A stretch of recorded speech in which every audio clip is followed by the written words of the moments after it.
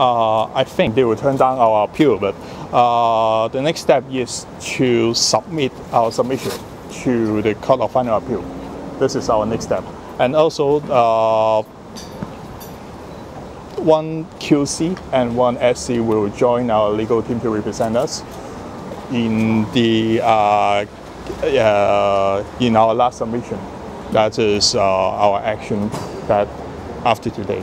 And how about the money going forward? It's going to be a big issue, right? Yep, it is a big issue to us, but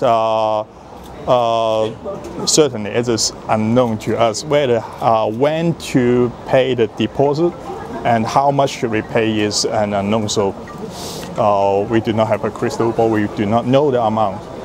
So we will discuss the next action to this after today.